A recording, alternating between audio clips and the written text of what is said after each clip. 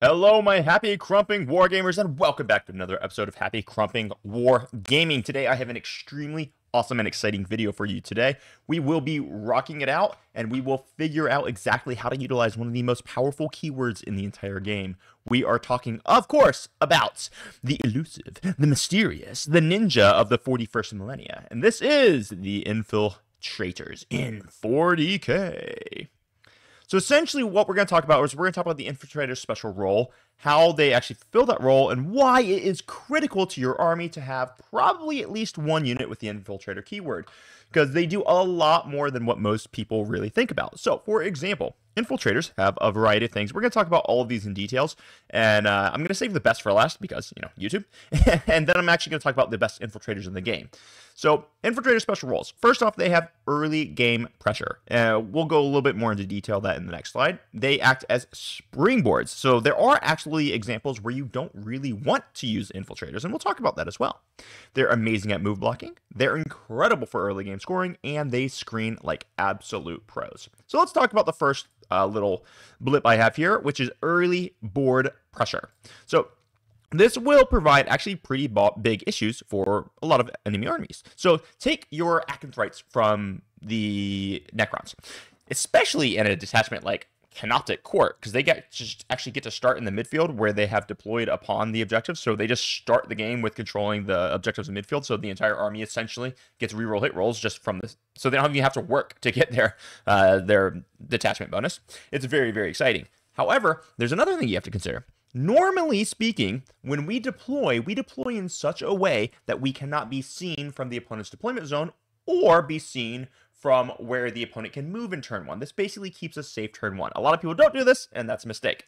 If you need more help in deployment, then you should probably sign up for coaching, and we can go through deployment in depth for you. Anyway, let's go back to Infiltrators here. However, when you have, say, the Acanthrites who have the Infiltrate keyword, these nerds are going to be hanging out, and they're going to get to move from the midfield, which will get them angles that you're not prepared for. And they have these Meltaguns that now get to reroll hit rolls because you also control the objectives in midfield, so they can actually shoot things with damaging guns that you were not prepared to get shot with turn one, and that can really change the tide of battle. Then we can also have Infiltrators that are there for early melee pressure. So for example, if you have some little soft Gribblies that are on the front line in your deployment zone, you have Orc Commandos that deploys 9 inches away from your deployment zone and then moves on up, can actually really do some devastating things in a turn one charge. Now, I am not necessarily a commando fan because they are extremely expensive, but the melee pressure they provide can actually be quite useful. Now, for those of you who were like, wait a second, Johnny, I think you skipped a step. Let me just take a quick breather here, and I'm going to explain to you what an Infiltrator actually is. What a unit with the infiltration keyword does is they are allowed to deploy anywhere on the battlefield outside of 9 inches of the opponent's deployment zone and outside of 9 inches of enemy models. So that'll be really important in a moment when we talk about like how screening with Infiltrators, okay? But for the first step, you can have amazing shooting and amazing pressure from melee with Infiltrator units that would not really be available via other methods in the game. So now let's talk about the first way, the reason to not use Infiltrators. This is called, patented springboards. There are going to be a lot of times in the game where you don't necessarily need to be using Infiltrators. And so what I've got here, if you guys probably want a big screen, I just took this picture that I set up in TTS for you guys. Maybe I can make it a little bit larger here if I do like that. Yeah, I'm not going to be able to make it much bigger here.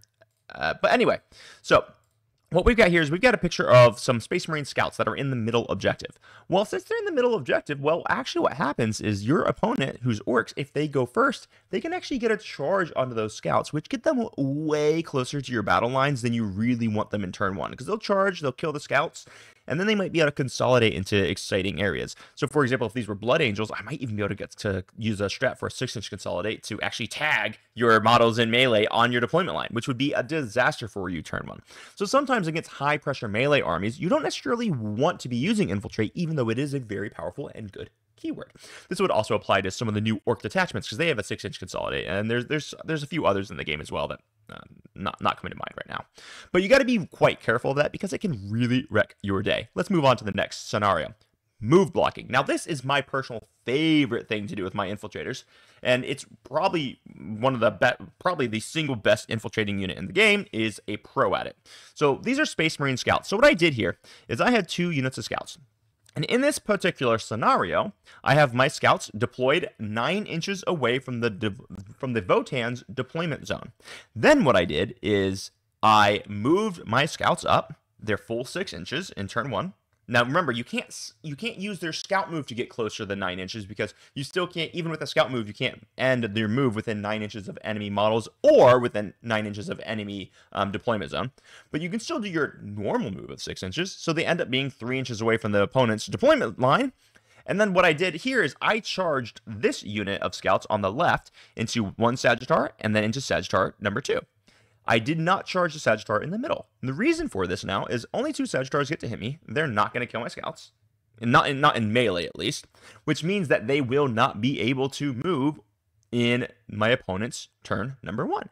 This is assuming that I, as the Space Marine player in this scenario, went first. Now what's going to have to happen is these Sagittarum are going to have to make the decision. Do they stay still and try to shoot just into the scouts? Or do they fall back, which means they cannot shoot? That is a bit of a problem. The Sagittar on the left will probably still be able to get to do a normal fallback, but the Sagittarum on the right here, because there's 3, I'm talking about the Sagittarums that are left towards the Hecaton Fortress.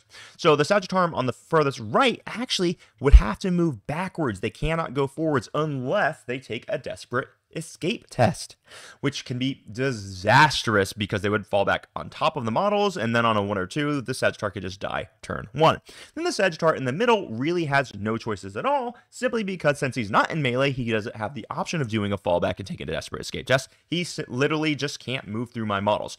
Then on the right, I've got another unit of scouts that didn't actually charge. They just advanced up to be an inch away from these Hecaton land fortresses, which essentially makes it so that these Hecaton land fortresses cannot move in turn 1, which is an absolute nightmare and disaster for the Votann player. Now, I'm not really move blocking the Votann bikes because they have the fly keyword and they can fly over, but I've already sufficiently just locked the Votann in their deployment zone completely turn 1, which more or less means that the Votann can't leave their deployment zone until turn 2 at the absolute quickest, which is a big problem for them, because then now I'm going to be completely staged. I'm going to have complete board presence. So move blocking is extremely powerful. It can just auto win some games, and it can also invalidate secondaries.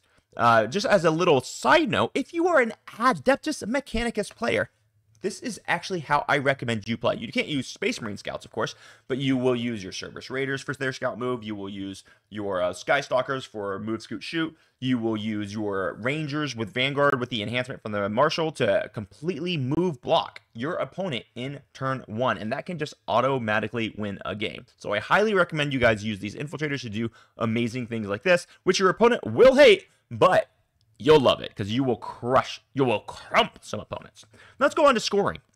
So Infiltrators open up a really unique and interesting way to score. So they can set up extremely easy scoring turn 1. Let's say, for example, that we are playing, tactical, and you can set your Infiltrators to be on, or just start on these objectives that can be really hard to reach turn 1, which means, boom, free tempting target. Boom, secure no man's land, super easy, and you can't shoot me. Boom, there's just so many things that can just make it so easy for you to do. And do not forget, you can also do this to deny your opponent scoring. One of the things about move blocking is now they can't move forward to actually score secondary. So it is actually really, really important and critical for you to understand that you can use these Infiltrators to really give yourself a scoring bonus and really deny your opponent scoring. Then lastly, let's talk about screening. Now, this is really key here, okay? Because Infiltrators and the scout keyword, they cannot be moved. So, let me take it one step at a time. Enemy Infiltrators cannot be set up within 9 inches of your Infiltrators. Well, the rule is they can't be set up within 9 inches of any enemy models, but your Infiltrators are obviously enemy models to your opponent. And enemy scouts moves cannot end their scout move within 9 inches of any of your models. So what you can do is you can actually set up your Infiltrators to be in such a position that denies your opponent the ability to even use their abilities. So if I set my scouts up in a line like this, if you can see the bubbles I drew around them, which are exactly 9 inches in length, the Votann player who has a 9-inch scout move literally cannot use the bite scout move even if they go first. because they would have to scout first, and they can't end their move within 9 inches of my scouts. So effectively, I say, no, you don't get to have fun. You're not allowed to use your rules. But my scouts will actually still be allowed to use their scout move, because the way it works is the player who goes first does all of their scout moves first, and then the player who goes second will then do all of their scouts. So what this allows for is it allows you to completely eliminate the opponent's special rules, and that is extremely, extremely powerful. Now let's take a moment here, and we're going to talk about the best infiltrating units in the entire game, and I'm going to talk about why they are and why I recommend you use them. But before I do that, just so you know, everyone, Happy Corrupting Wargaming is doing amazing stuff. I've got a huge support group and an amazing just general group of men and women. Actually, yeah, we have women in there too in the Discord, where we're constantly talking about tactical advantages in the game. We're also sharing a lot of culture and stuff. It is a blast to be a part of, and I am extremely grateful for every single supporter in that Discord. If you'd like to join the members only section, you will get access to very in-depth tactical knowledge. You'll get access to brotherhood and sisterhood, and you will get access to our community-only TTS tournaments where people are dramatically improving their game every single time we run these things. We're currently in our second one, and it is amazing to watch just how much better people are getting at the game over the course of these little TTS tournaments. So if you want to help support the video, help support the channel, go ahead and join up as a member today. You can do that via YouTube memberships, or you can do that via Ko-Fi in the link down below. Simply link your Ko-Fi or YouTube membership, and you can attach that to your Discord, and you'll get your role automatically assigned, and we will have a blast hanging out there. So let's go on into the best, the absolute best top infiltrators in the game. Number one, my vote is going to be scouts. These bad boys can be deployed extremely aggressively, and then if you go second, you get to scout backwards and to be into safety. So let me just show you this picture up here that I did. So let's go back to this. The reason why I'm able to deploy this aggressively with my scouts is because in this scenario, if I go first, I just get to move forward and charge or move block his entire army in turn one. If I went second, since they also have the scout word in addition to the infiltrate keyword, I would just scout them backwards 6 inches, completely behind cover, so that my opponent can't kill them turn one. It is an unbelievably versatile unit, and even though they went from 50 points to 65 points, they are clearly the best infiltrators in the game, and I cannot possibly build a Space Marines list without scouts. Then infiltrators. Shockingly enough, infiltrators are great infiltrators, and they get to screen massive swaths of the battlefield especially to your uppy downy armies. So for example, I get to deploy my infiltrators in such a position that would deny my opponent who's maybe bringing Grey Knights or Hypercrypt Necrons, who's going to be picking guys up and teleporting them in turn one. I can have them in a position that makes it essentially useless for them to use that ability turn one, which can be absolutely game defining. Acanthrites for Necrons. This is super, super powerful. These guys will proc the Canoptic Quartz power grid on turn one. You can just start with it. This is a very, very powerful ability. And then we have like GSC Neophytes with the Infiltration Enhancement. These guys get to deny essentially all other pregame moves. Because the unit is so massive, you can place them down in the midfield, stretch them across the entire battlefield, so it's impossible for your opponent to ever put any of their infiltrators down. And then, because you get to redeploy models, you just redeploy that unit so that they're not exposed. It is so powerful, and it is because of that. These are the 4 of my top picks for best infiltrators in the game. If you guys like this video, please smash the like button down below. Like and subscribe, share with your friends. I am building this channel up as much as I possibly can. I'm looking forward to actually getting some microphones up here in a little bit and try to get a little bit more quality content for you guys.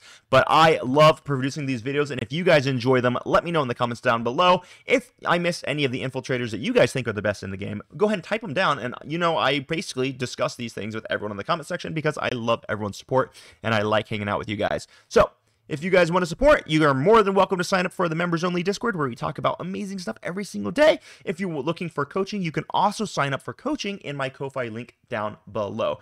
Stay tuned, because what I'm going to be doing later on this week is releasing a video exclusively on how to do these move blocks that I was talking about, because it is an incredibly critical skill, and I don't want to just tell you to do things. I want to show you how to do those things. So that's what we're going to do in that video. It might be a little longer and a little more in depth, but it's going to be absolutely dramatic for your level of play. So until next time, that is the end of the video. Bye.